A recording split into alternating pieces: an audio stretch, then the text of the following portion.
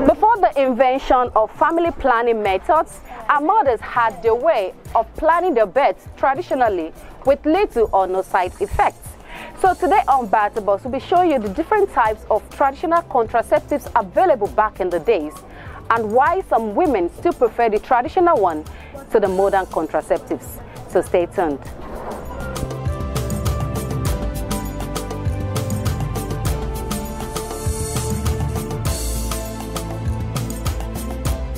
Ètò sọmọ bíbí títí alágbo oríṣi méjì ló wà títí bílẹ̀ anita alágbo àdè tí ní títí olórùka eléyìí ní títí bílẹ̀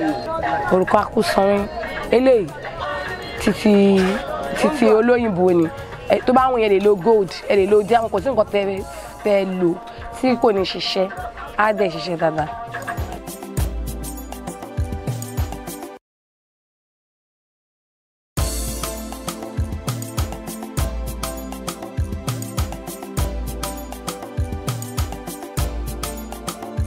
Iṣẹ́ tí wọ́n ń ṣe ni iṣẹ́ ìfètòsọ́mọ bíbí tí wọ́n bá ti mú pọ̀ tí wọ́n jó pọ̀ pẹ̀lú àtàrí tí wọ́n bá ti jó tán wọ́n máa yọ òrùka yẹn kúrò nínú ẹbu yẹn tá bá ti yọ kúrò tó bá tutù ẹni tó fẹ́ lò á fi sọ́wọ́ tó bá ti ń ṣe nǹkan oṣù á yọ tí òun àtọkọ ẹ̀ bá fẹ́ súnmọ́ra wọn ṣó ti yẹ ni kò ń ṣe pé dandan ni kó lò jáde tí òun àtọkọ ẹ̀ bá fẹ́ súnmọ́ra wọn ó lè fi sọ́wọ́ tó bá dẹ̀ ti ṣetán ó lè fi sí ilé padà ṣùgbọ́n tí ó bá jẹ́ pé ẹni tó lè fi sọ́wọ́ ó lè lo ẹni tán ó lè lọ sẹ́ni wẹ̀ tó láyé sọ pé ẹlòmíì lè lo tìbílẹ̀ ẹlòmíì dẹ̀ lè lo diamond àbí kó lo gold àbí kó lọ ra any ring ti tòyìnbó èyí tó bá ń fẹ́ so kò ní jẹ́ pé àwọn èèyàn máa wò pé irú òrùka wo rè ṣé kò ń ṣe oògùn tí wọ́n ní mọ̀ pé ó fi prevent ààrẹ ni. Ọkùnrin àti obìnrin ló lè lò? No, obìnrin nìkan ló lè lò. Ọkùnrin ò lè lò, obìnrin ló ní àǹfààní àti lò ń bẹ̀. Ewé tá kó sínú ẹ̀ pẹ̀lú àwọn òrùka yẹn tá bá ti jó tán, ó ti dògún. Àṣà àti ìṣe ti tiwa táwa bá lọ́wọ́ àwọn èèyàn tó bí wa. So àwa fúnra wa ń lò. À ń ṣe fáwọn èèyàn wọn máa ń wá dúpẹ́ tí. Mi ò really like tìgbàlódé because ó máa ń really ní side effects. Ìmíì ẹlòmíì ò ní mọ̀ pé oyún ti dúró sóun lára. At the end of the day ó máa kọ̀ rí pé ikùn ń yọ or something because mo ní ọ̀rẹ́ nurse tó ti ṣàlàyé irú ẹ̀ fún mi rí torí ẹ̀ ni mo ṣe lè mo dẹ̀ try ti traditional ring mo rí pé work out. Ó dára fún mi ju àwọn kí wọ́n lọ gba abẹ́rẹ́ lọ tó tí o bá gba abẹ́rẹ́ yẹn mi ò lè cause fibroid so wọn ní ẹ̀jẹ̀ ò ní jáde kò ní flow ní time tí ó yẹ kí wọ́n ṣe period ìbí ìdẹ̀kẹ̀rẹ̀ ó máa bẹ̀ sí jẹ́ kó máa ya tó yẹ pé ó máa kọjá tissue àbí pad wọn ní lè jáde lọ anywhere. A ti fẹ́ máa ṣàgbo ìfètòsọ́mọ bíbí ti ìbílẹ̀ tiwa lọ́dọ̀ ti tiwa wá ń pè ní washing and set báyìí la ṣe fẹ́ ṣá.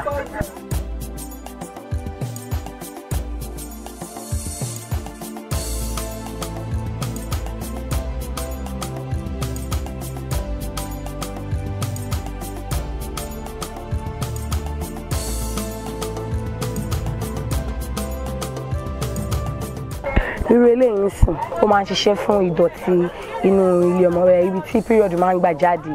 afọ gbogbo kò ní jẹ́ kẹ́jẹ̀ dúdú kọ ibi dì síbẹ̀. Irú eléyìí sìn ó máa ń ṣiṣẹ́ fún bí ẹ̀yìn ríru ẹlòmíì tí bí anytime period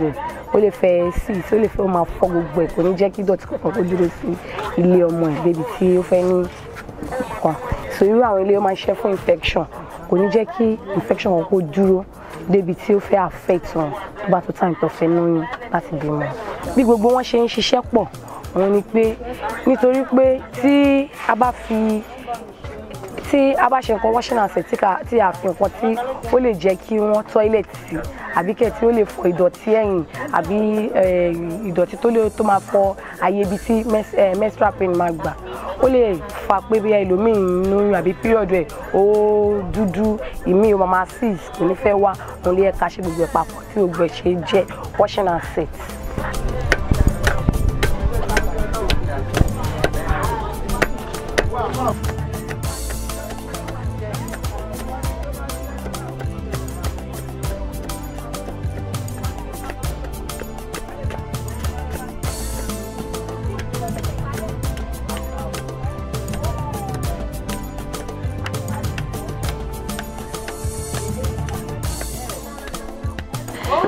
ìgbà tá ti gé tán mo wá fẹ́ rọ sínú ke a máa rẹ́ fún 3 days so lẹ́yìn 3 days a lè máa mú bóyá time tí wọ́n bá ní sex ni because kò sí bọ́yẹ máa mú tí wọ́n ní toilet sex dẹ̀ nìyí kò ní àtọ̀ kò ní dúró sára wọn nígbà tí wọ́n bá ti mú torí tó bá mú ọmọ yàgbẹ́ gbogbo ìdọ̀tí tó bá wà ní ẹ̀gbẹ́ bí ilé ọmọ gbogbo ẹ̀ ló máa yá dànù á lè jẹ́ kí ara wọn free dáadáa.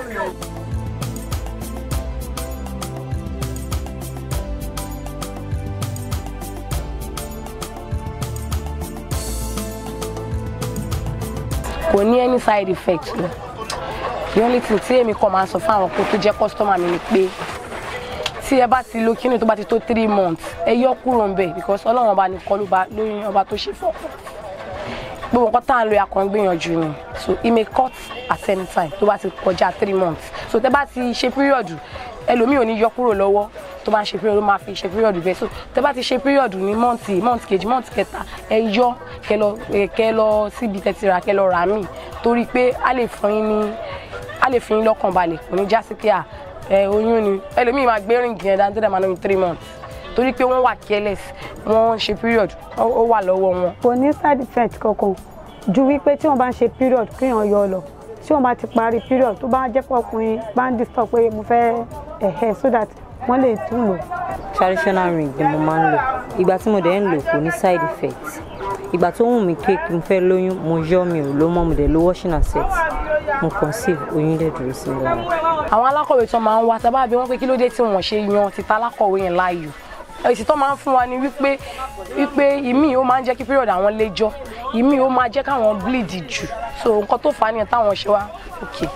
ìgbà tẹ̀dẹ̀ tí ń lélẹ̀ kí ni nǹkan tẹ̀yìn náà rí wọ́n sọ pé ó jẹ́ káwọn normal pé nǹkan tó yàn ọkọ̀ máa rí bẹ́ẹ̀ ni pé àgbo yẹn máa ń jẹ́ káwọn toilet wọ́n sọ pé ó máa jẹ́ kó toilet because ebi tí oyún àti ìgbẹ́ wà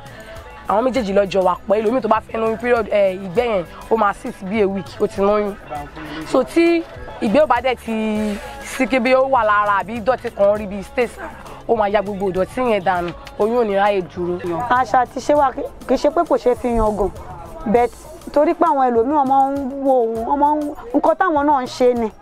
bẹ́ẹ̀ tí wọn ò ní fẹ́ gbọ́ pé lágbájá ó ṣe rẹ̀ nítorí pé àwọn expose títí wọn. ó dájú tòyìnbó lọ àwa la àkákùn tó ẹ pa àkákùn kìí àwa náà bá gbé sórí àtẹ kí àwa náà polówó ẹ tí wàá gbọ́n ò bá borí ti òyìnbó mọ́ṣá àkákùn gbogbo ẹ̀ á ti dànù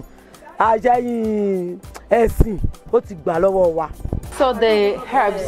is ready and I'm about to have a taste, but she's going to taste it first before me. Oh yeah. Like one gas. One gas. Okay.